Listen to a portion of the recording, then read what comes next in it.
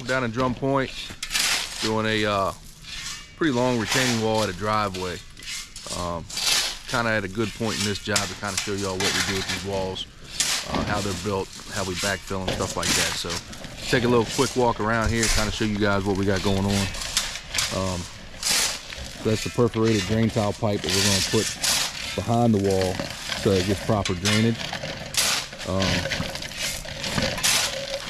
And further down here, kind of see.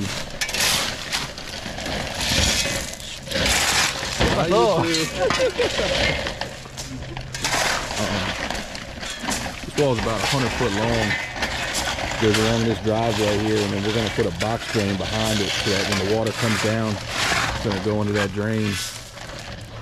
Should be pretty cool. Kind of help get water away from here.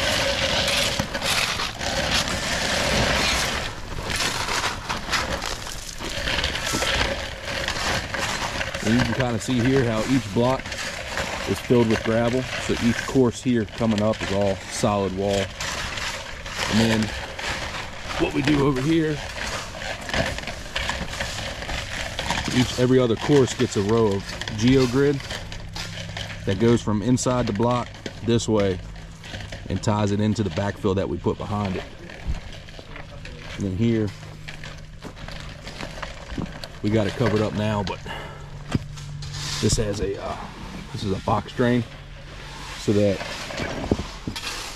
what's going to happen is the water is going to come off the driveway, and then we're going to direct it into this drain so that it goes around the wall rather than holding water pressure behind it.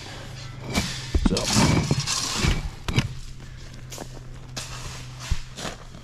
then, see here, this section here is almost finished, so we got 3 courses, then a capstone to hide everything, keeps everything looking like a nice finished product. And then in this case, we're gonna backfill with like a asphalt millings and then tie it all right into the existing asphalt driveway. So it's gonna look sharp when it's done.